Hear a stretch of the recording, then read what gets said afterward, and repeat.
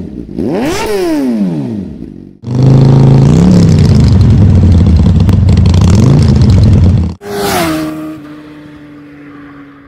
everybody, welcome back to Vroom Vroom Zoom. This is the final video updating the Commodore Sportwagon VE 2011 timing chain issue that I was having, and it's been a few months now since I sold the Commodore. I'm going to wrap up this series on the timing chain saga that's been going on with my VE Sportwagon. So look, a quick little summary if you haven't seen my other videos.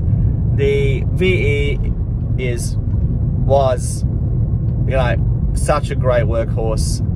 I initially bought it for a business I was doing. I had a painting business that I was doing, and it was great. Very, very rock solid, really good car for the time. Nice on the road, comfortable, awesome seats. Really enjoyed the car.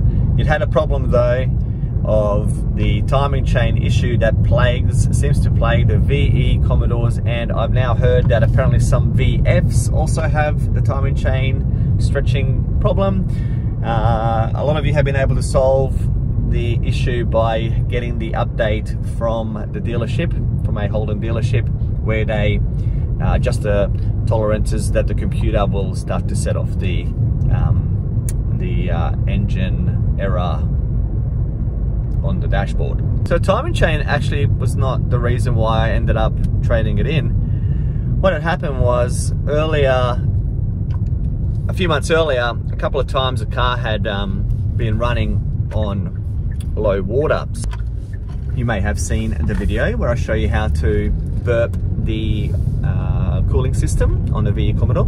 So before that happened, the car had overheated a few times, and somewhere along the line it has started to use some water. So that's not a good sign at all. So in essence, I am to blame for not attending to the issue sooner rather than later, but it's got nothing to do with the timing chain. It was all about the cooling system. So basically every 3 days I had to top it up, and there's no leaks, so it wasn't that. So I'm assuming it was maybe going through the engine, or I don't know, it was just water was disappearing out of the system somehow. A bit of a mystery, and it will remain a mystery. So at the end, the car had 264,000 kilometers before I traded it in.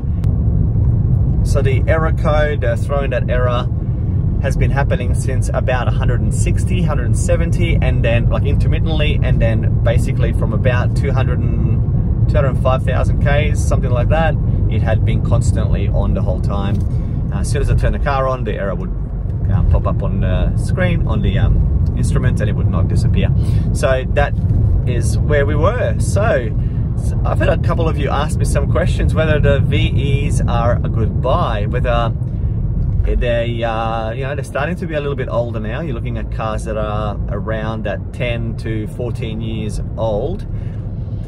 I would say factor in that the timing chain might go, which is about a $2,500 replacement cost for you if you are going to hold on to that car. So let's say, I don't know, for my car, I reckon one that's running in good condition, I reckon probably around $4,000 or $5,000 for just a base model. That's going to be a reasonable amount to pay, I suppose, for a VE that is nearing 11, 12 years old. I probably wouldn't pay too much more than that for an Amiga. But then you've got the SV6s and the just go up and up and up in terms of the models after that, and you get more and more options. So you may pay a little bit more for something a bit nicer, but for a base model I wouldn't pay any more than sort of around that $5,000 mark.